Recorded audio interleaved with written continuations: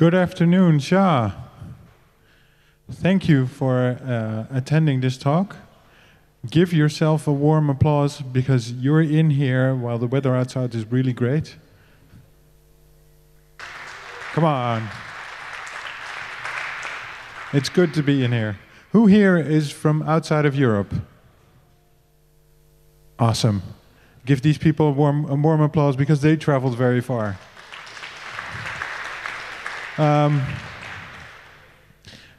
I hope that we all know that the internet expands outside of Europe.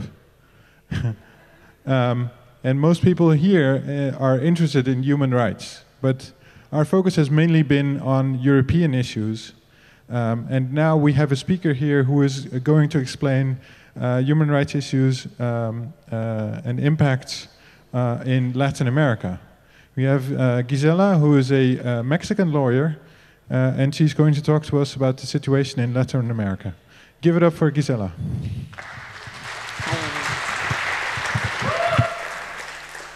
Hi, everyone. Thank you very much for being here. It is indeed a super warm day, which you do not get a lot of here. So I really appreciate it. Yes, I am Gisela. I'm a Mexican lawyer and journalist.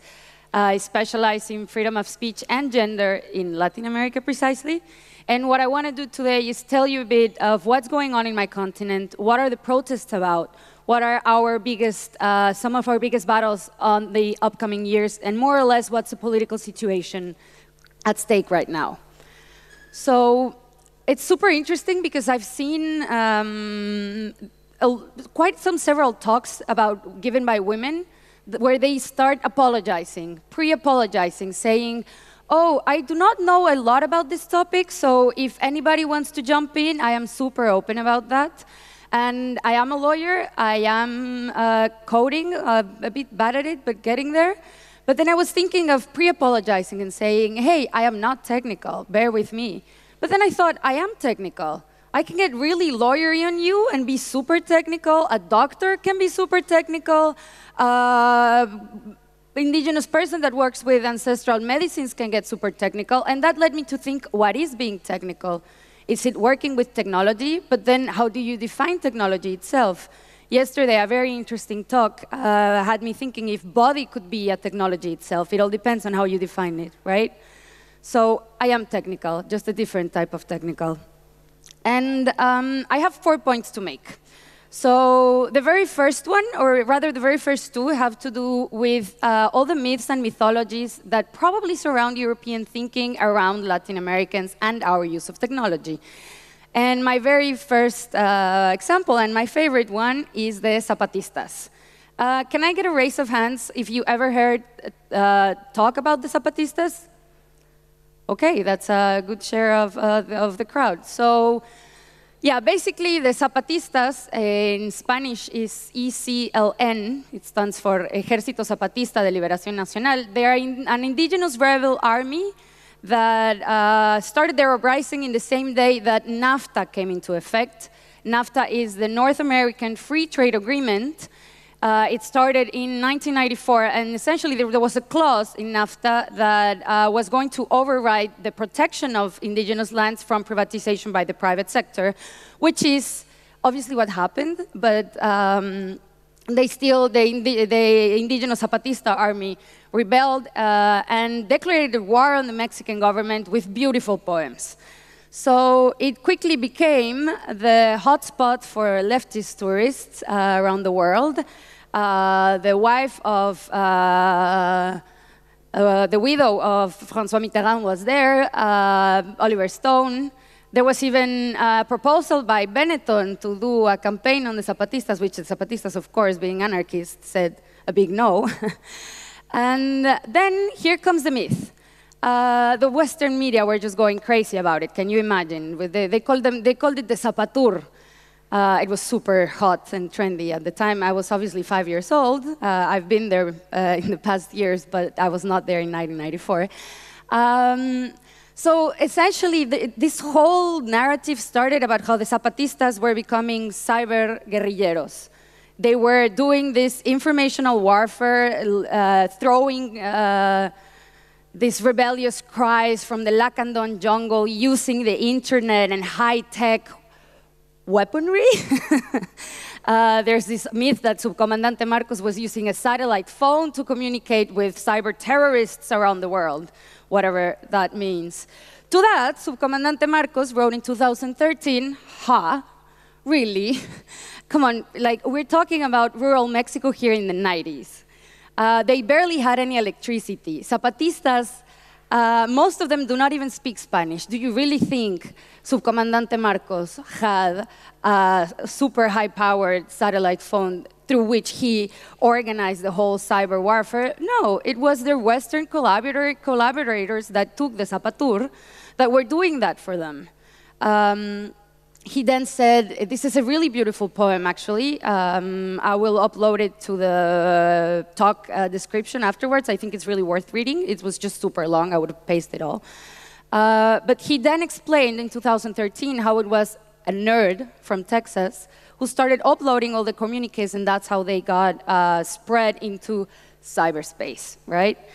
But they did not have internet. It was not them. And when you see the pictures, it becomes really ridiculous, this narrative, which is also partly explained because 70% of the blogs that talk about the Zapatistas are either from the US or European.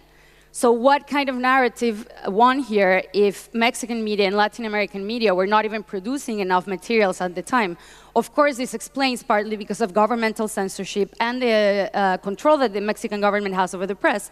But still, we can understand how some narratives get imposed over others. So just a quick update on where the Zapatistas are right now. At the time of the internet of the 90s, the Zapatistas were very much in tune. Their anarchist ideology was very much in tune with the decentralization, collaborating with indie media, the internet as an agreement. But then as we have shifted to social networks, walled gardens, private platforms, privatized and proprietary software and algorithms, the Zapatistas have also changed their minds. For them now, they believe that social networks are an instrument of capitalism and that resistance cannot be articulated there. And they also believe we should prioritize communitary work and communitary building in a physical relationship. And I don't mean infrastructure, I mean actually touching and seeing people and talking to them and making them learn things and teaching each other. So that's where the Zapatistas are now regarding the internet. It's not, they have actually took a step back and rejected the internet principles as we know it now. So second myth, this is really good too. This is Guillermo Gómez Peña. He's what we call a Chicano, not in a bad sense. It's not a bad word. He's Mexican, but he lived in the United States for a long time. And what he basically, he has this beautiful thing that I'm going to quote directly. It goes like this. The mythology goes like this. We Latinos cannot handle high technology. We are caught between a pre-modern past and an imposed modernism that prevents us from being anything but manual beings, artisans, not technicians. Our understanding of the world is strictly political, poetical, or at best metaphysical, but not scientific or technological whatsoever.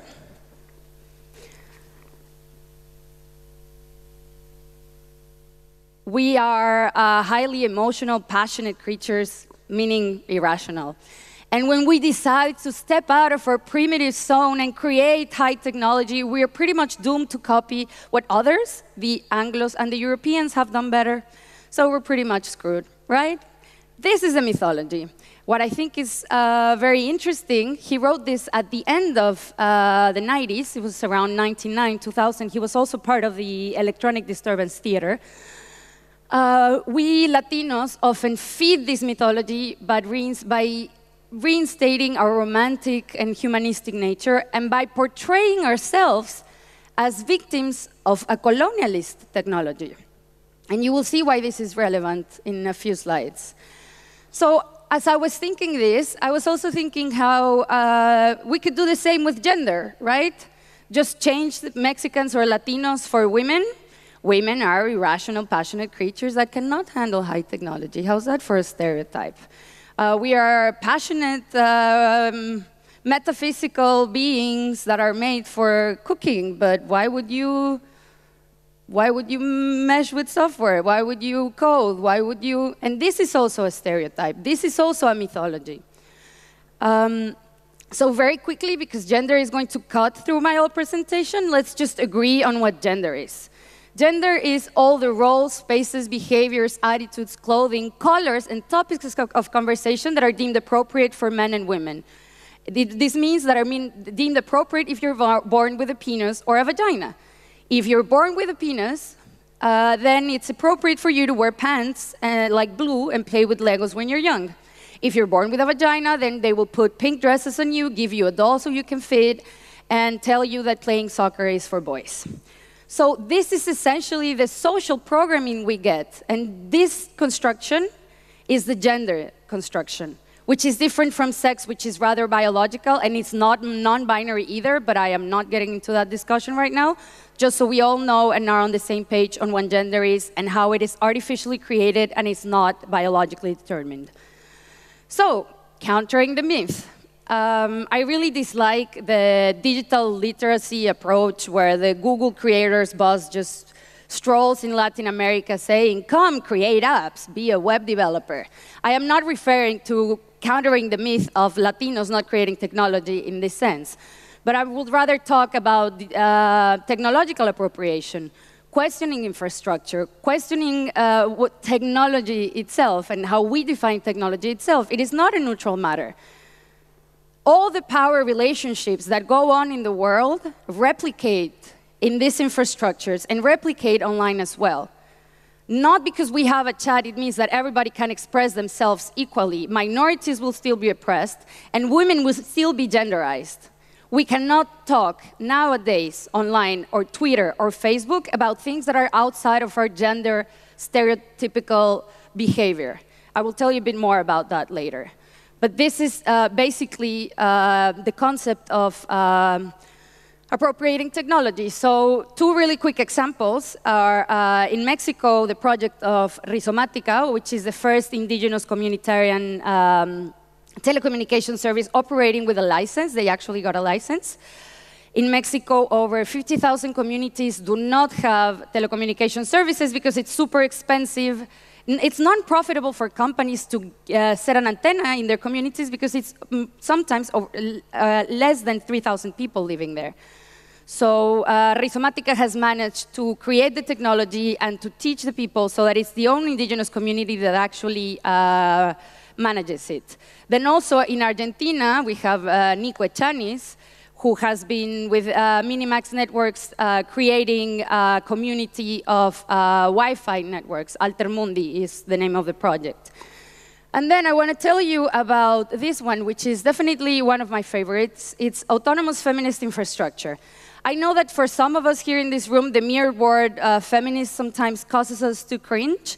I would ask you to be a bit tolerant with it because it's also gendered. It's also to say that all feminists are ugly lesbians, hairy, angry, ugly lesbians, is also a construction that has been made about dissident women. So let's just think about the term feminism once again and how it relates to infrastructure. So this is Kefir. Kefir, what I really like about this project is that it questions the economy of autonomous infrastructure itself. Because basically, it's based on voluntary work and donations. And you know who has time to volunteer? Mostly white men. Because free time is a privilege. Do you think an indigenous woman that has a job and then an invisible job that is called housework, taking care of children, cooking and cleaning, which is not recognized, it's not paid, and you are expected to do it as a woman anywhere in the world, but even more in certain communities that have much more set gender standards, do you think an indigenous woman has time to volunteer for the keeping up of an autonomous server or keeping up administering any other service? So basically, their discourse is about how non-binary, it means people that are not identified as men or women, or non-diverse or diverse people, non-white people, non-cis male people have more complications getting into autonomous infrastructure, autonomous technologies. I've been thinking that even free software is a privilege. Do you know how much time and knowledge it goes into making that transition? Have you ever wondered that? Or were you just born in an environment where you could do it, you could get it, and then you just assume everybody else should? Is it the most ethical thing? So what the feminist infrastructure is worried about is actually making the shift and caring for the way that people are learning to take care and appropriate their own technologies. I really like this quote. We don't want to scale up. We want to keep it small in the sense of a neighborhood where everybody knows each other. So the way that capitalism has shaped the internet nowadays has us thinking that there's only one way of providing services, and this is massively. Because a massive service means more profit. So once again, we need to redefine technology. This is high technology. Even if it's a small autonomous server that is only working for a community, it is high technology. It doesn't mean that we have to have Facebook drones to be considered as high technology. And then, this question about digital colonialism, I have to say, it's been kind of getting track in the Latin American civil society environment.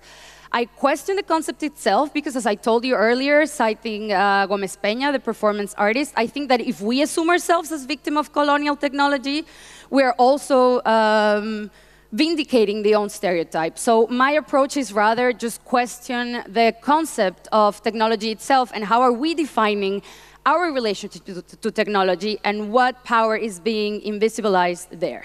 Power and voices, therefore. So basically, the premise of the digital technology, digital colonialism, which is essentially true, is that most of the world, most of the internet speaks English. Here's the 2017 statistics. It's true. English, Chinese, and then Spanish. And because of this, the content created by the people in the global south is much less, which opens up a lot of discussions, right? Because then if, say, the history of Latin America in Wikipedia was created, well, this is the Freebase graph. The Wikipedia one is not that good. It's a bit crooked. But the argument is that there are more Wikipedia articles inside of this circle than outside of it. This is Europe. And as you can see, all the other parts of the world are not, the knowledge is not being as produced in the global south. This one as well, this is the IPv4 utilization in, I believe this is 2016. And this for me is shocking. We have content in English created by the global north. In terms of archival processes, this is quite complicated, because then it means that we get historical narratives from the global north. Search algorithms, I'm super worried about that. Proprietary search algorithms that are also secret, we don't know how they prioritize information, and we don't know how Google, for example, decides not to index something. Why? Why would they not index something, and we don't even know about it? It's the biggest and most monopolistic search engine in the world. Should there be any kind of accountability for this? And then, of course, the bomb of our day, copyright. So basically, the fight of copyright, I could talk for hours about this. I will not. But basically, via the flexibilization of patents and the harshening of copyright norms in favor of multinationals. And this is why NAFTA is going to be a big issue right now. The free trade agreement, the one that the Zapatistas rebelled against in '94, is being renegotiated as we speak by at least two morons. My president, Enrique Peña Nieto, that cannot even mention 3 books that he has read at a book fair, and do not even get me started about Trump. I cannot talk about that right now. But copyright provisions being lobbied by big multinationals are going to get into NAFTA. How are we going to push back, and what are we going to do about it? Because that's going to change the whole ecosystem of the internet. So, third, let's take a quick glimpse at Latin America. We have our own problems, and we have our own solutions for them. Just because you went backpacking to Latin America for 2 months does not mean you're Che Guevara or you understand the reality of the continent. Guess what? We are not even a continent. We're different countries. Stop calling us the developing Country, we're not a country. There's a lot of them. There's not an homogeneous reality. We cannot even agree amongst ourselves. So let's drop the Che Guevara fetishization as well. Just quick statistics. We have around almost 60% of internet penetration rate. Compared to Europe and North America is quite a bit. Mexico is included in the North America one, by the way, so that might shift percentages a bit as well. And one of the projects that was done, who here knows Facebook Free Basics? Do you know what I'm, okay. So basically, Free Basics was about not charging for Facebook data. And it was beautiful because Global Voices just published a study about how it was a big fail. Because it's digital colonialism. They do not take into account the local language of the population. All you get is ads from the UK and US, in the case of Mexico, from one of the most rich men in the world, which is Mexican. And, well, it's not the internet. It's just Facebook and some of their crappy services. So why would that be a solution for the lack of connectivity? The answer is it's not. And then hashtags everywhere. How, despite these platforms being evil or having their own rules, the walled gardens, they have been useful, and we have to acknowledge that, for political organization. This is the Yo soy 132, I am 132. It's one of the first and most important social movements created by a hashtag and a trending topic in Mexico, and that spread through Latin America in the coming years. It was against the Moron who is now a president. He was a candidate back then. And the creation of trending topics is crucial, because in countries where you have media being manipulated by the government, then trending topics are a very effective way of counter-narrative. Then take the street against corruption in Peru. Ya me cansé. This is, so the Mexican state disappeared 43 students, 43 anarchist, indigenous students. And what the DA's office, the police, said, oh, I'm tired of looking for them. We just cannot find them, I'm tired. So we made a hashtag saying, hashtag I am tired, reappropriating the hashtag. It took a lot of people out on the streets. And this was actually the first regional movement with a lot of solidarity with a lot of causes, because we're talking about forced disappearance. And we're talking about media not talking about forced disappearances. So then how do you get past that informational gatekeeping? Definitely Twitter was a big tool at the time. Pyrowebs against the metadata retention in Paraguay.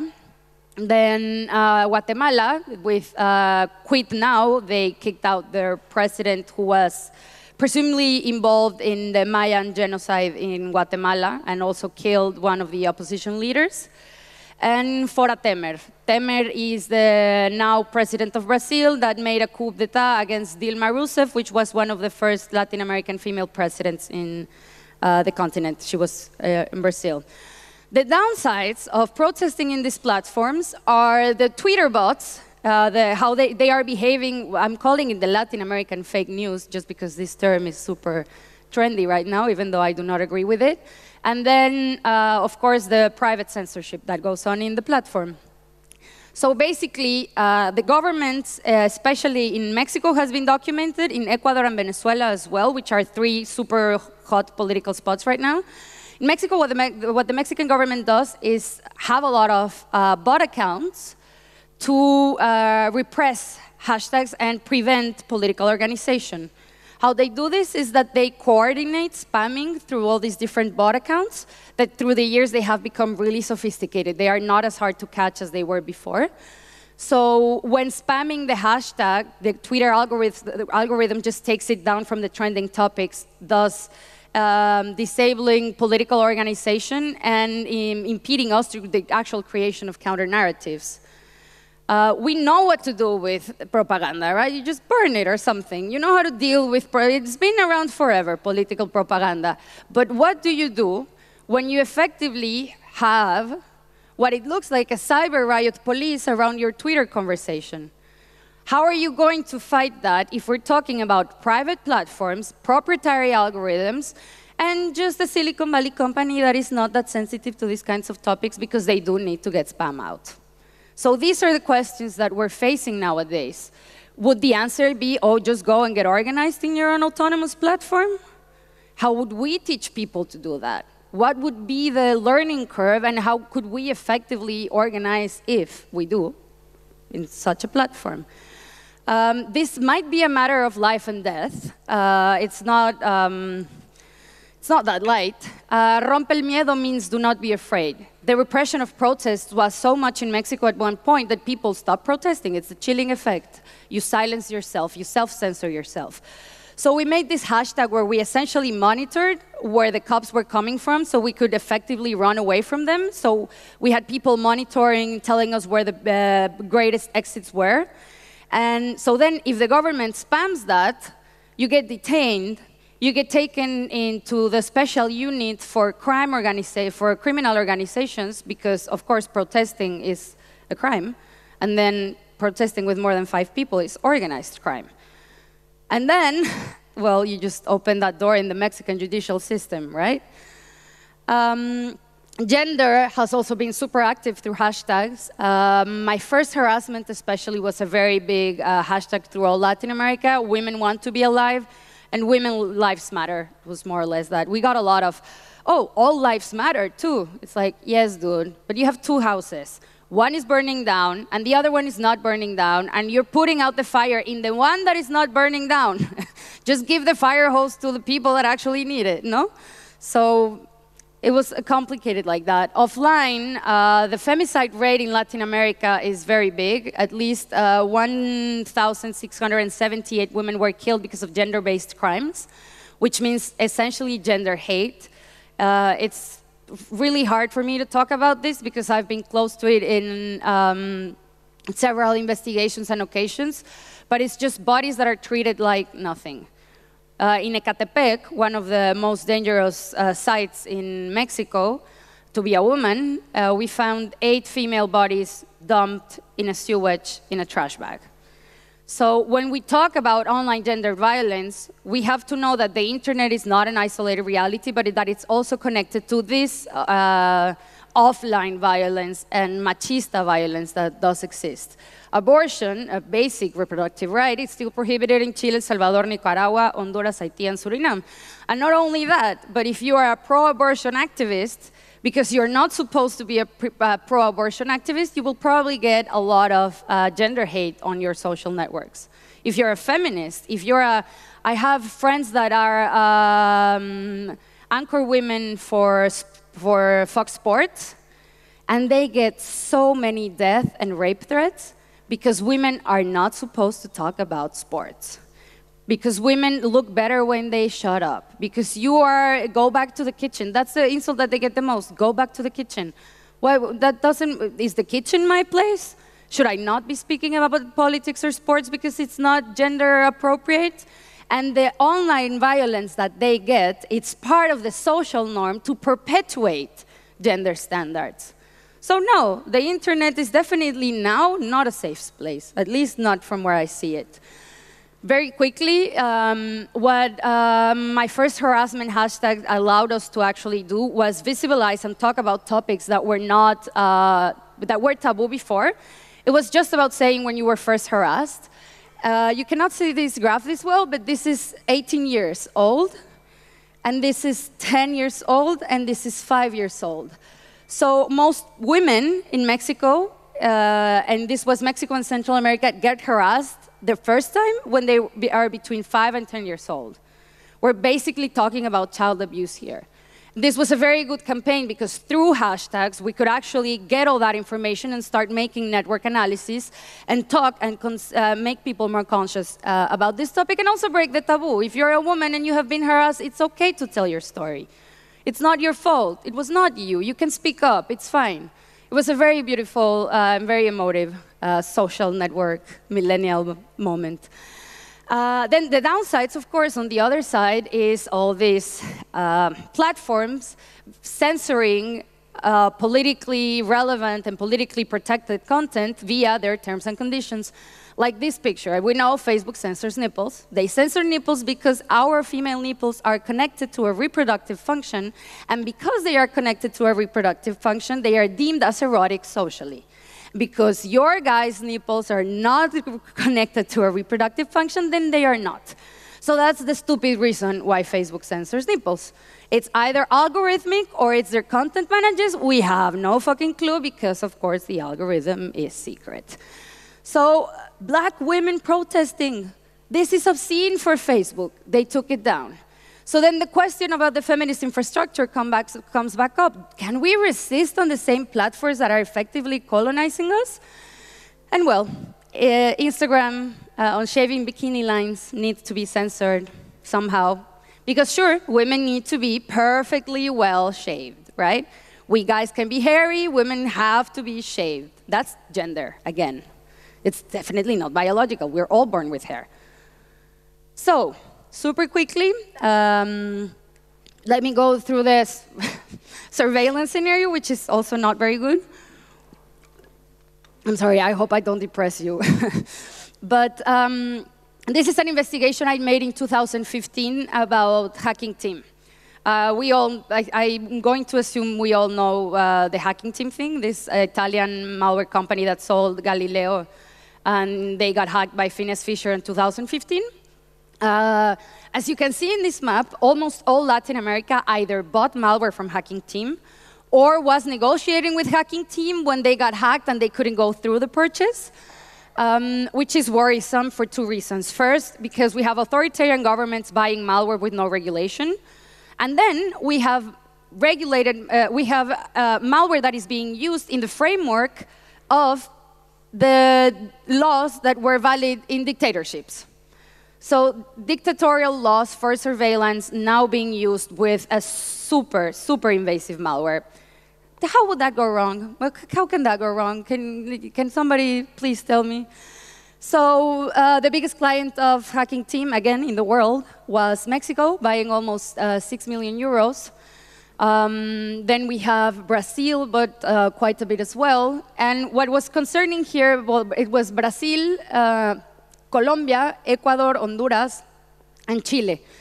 What was very concerning here was that in Mexico it was used to spy against activists and political opponents. In Ecuador it was used to spy against political opponents. And because of the Hacking Team emails, we knew that the DEA effectively intercepted all internet communications of Colombians, which was quite a scandal by itself. It got lost within all the Hacking Team fuzz emails, but I think it says a lot also about US intervention in Latin America still nowadays.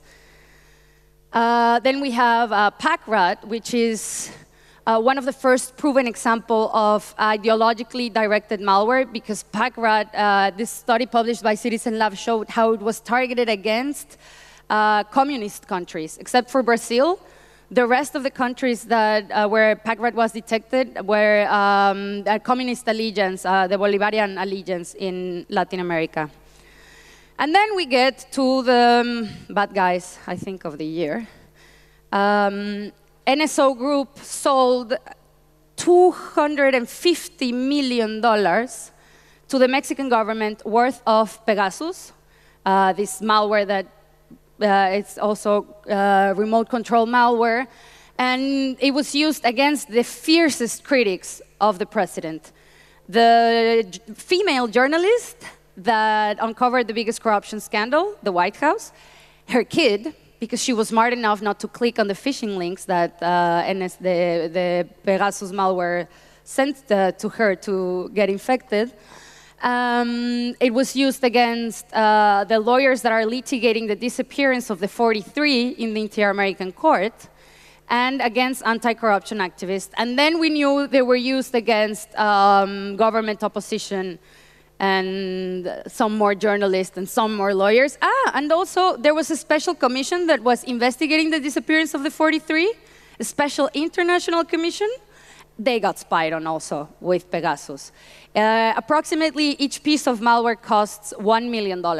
So it's a very expensive piece of malware that is supposedly being used for national security reasons, but obviously this shows what the abuses of malware are. So if there's any malware developers in the room, just think about how this technology is being used in other places with the pretext of preventing crime, terrorism, or the Chapo Guzman escaping from jail again.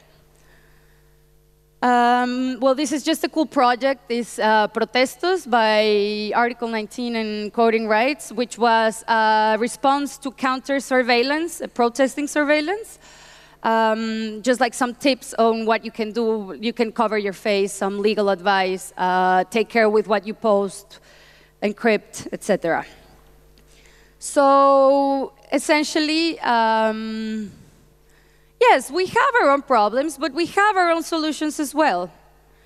It does not necessarily mean that we are idiots or we cannot do technology ourselves, as I already said. I went through the myths of the Zapatistas. I went through the myth and mythology of how Latinos and us women cannot create technology.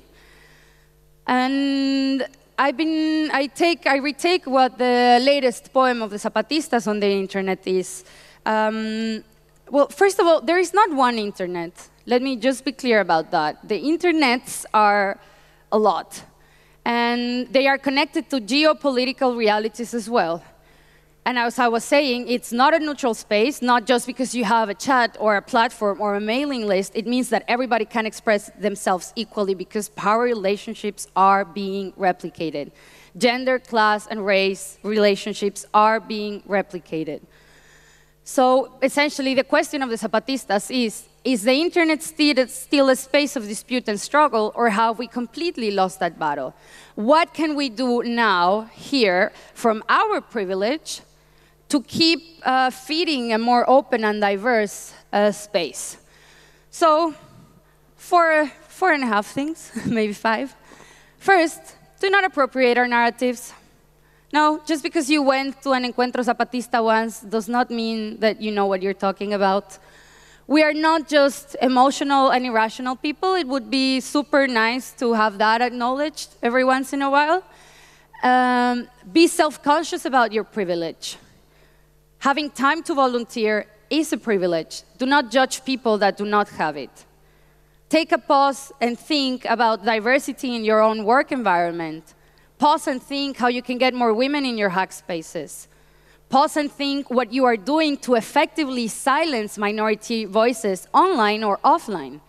Are you trolling the woman? Are you the troll that is trolling the woman? Are you the troll that is trolling the Indian guy at the tent next door? Let's be conscious about our privilege. This is definitely the first step, online or offline. Recognize that we might have some solutions for our community problems. It's not only a one-way street. It's not only what is done in Europe, what should be copied, because a lot of things are not working here. We might have creative solutions for that. And finally, ask questions before telling us what to do. Or the famous mansplaining. I have to say I've been getting it quite a lot here at SHA. But don't assume that you are right just because you are right. Ask questions first. Get to know the other person. Let's intersect. Let's touch each other more. Recognize that gender, class, and race are a real problem outside of this bubble. Let's make this a real conversation. We all want a more diverse, equal, and open internet for everyone. Thank you very much.